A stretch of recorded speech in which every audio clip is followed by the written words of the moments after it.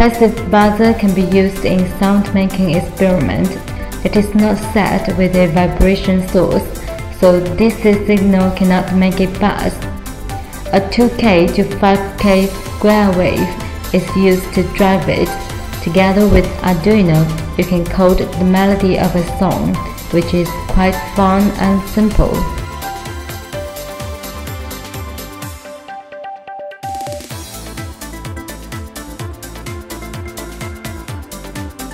Now let's do a simple model test. First, connect this board to computer with a USB cable to download the program. Then go to Device Manager to check if it is correctly connected. Right-click Computer, go to Properties, click Device Manager, and click Port.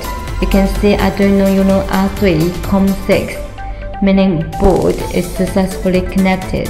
Now open Arduino IDE, click Tools. For board, select Arduino Uno.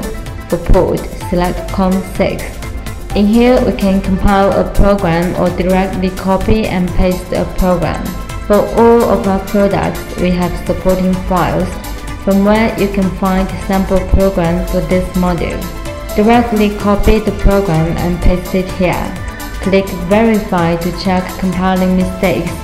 If codes are correct, click Upload to upload the program to the board. After uploading is done, let's do the wire connection. You can see here is negative pin, positive pin, and a signal pin.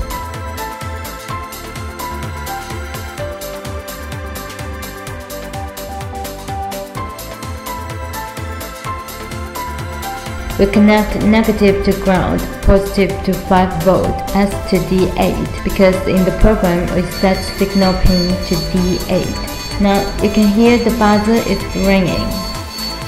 Test is now complete. Thank you.